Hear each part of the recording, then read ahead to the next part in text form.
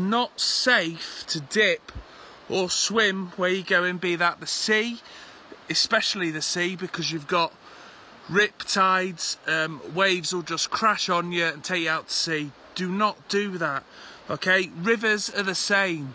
Have a look, know where you're getting in, know where you can get in and out safely. Don't go out of your depth. Alright, I can stand here, which is good. It's good enough for me to come in, do a dip. The river is running fairly quick, and I'll just show you.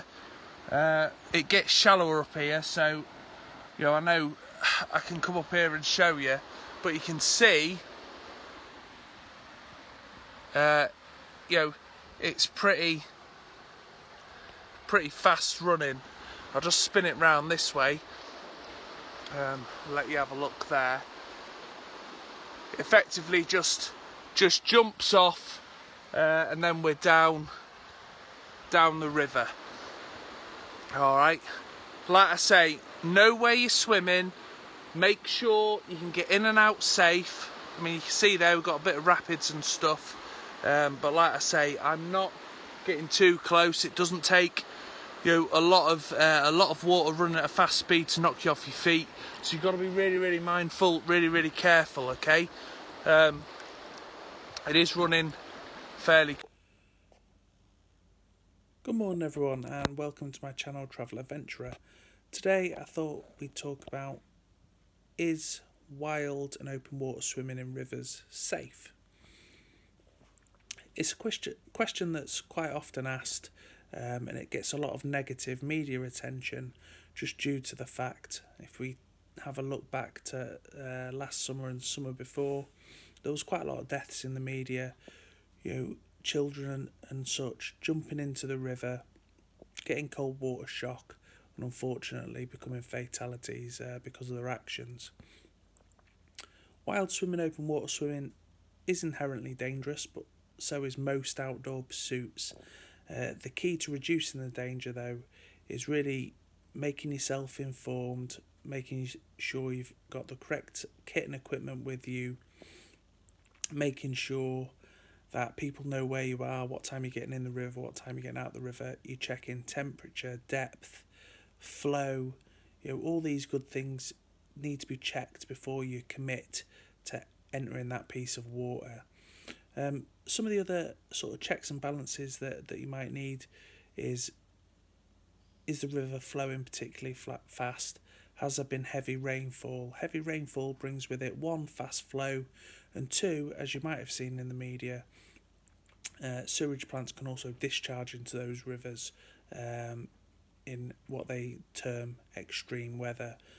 So always make sure you check the local water authority websites and just see if there's been any discharges into the river. Another good thing to do would be to walk the river sort of upstream from where you wish to get in.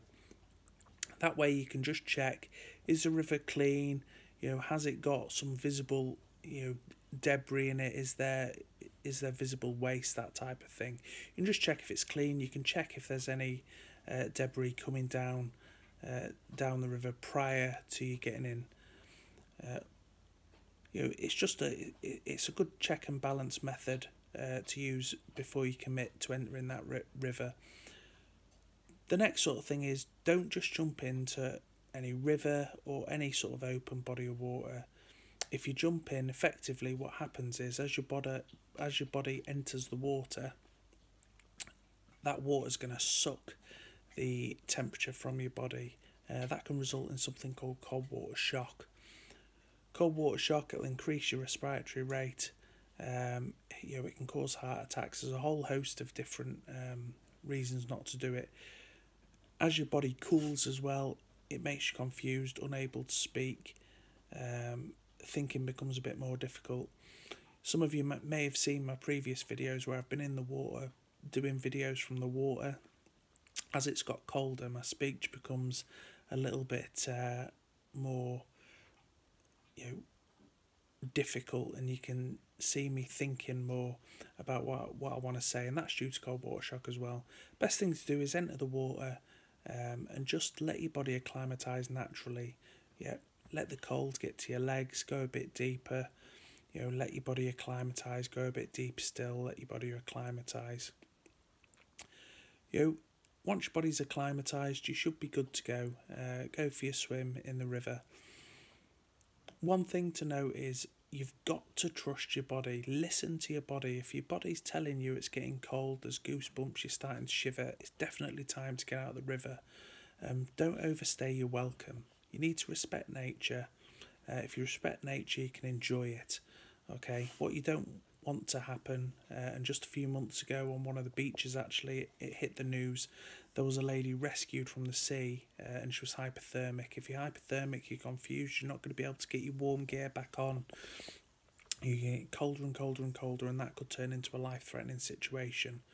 So the key things are you need to be prepared. I've done previous videos where I've talked about the need to have all of your kit laid out in the order you wish to put it back on. So get your core back and covered first, so base layers, mid layer over your chest. So get your warm gear on, maybe a wind stopper over the top of that, and then the bottom layers put on after. As long as you're checking the river, as long as you're not taking any undue risks swimming in fast flowing rivers or in rivers where there's a lot of debris in, open water and wild swimming can be an absolutely fantastic pastime with many great, well-documented health benefits. You know, increased mood, a better mental health, increased concentration, better circulation. You know, it has been linked to weight loss due to the increased metabolism it gives you. So wild swimming and open water swimming is an absolutely amazing pastime. Please, please, please do your research first. Better still, join a club. There are many great clubs around the UK.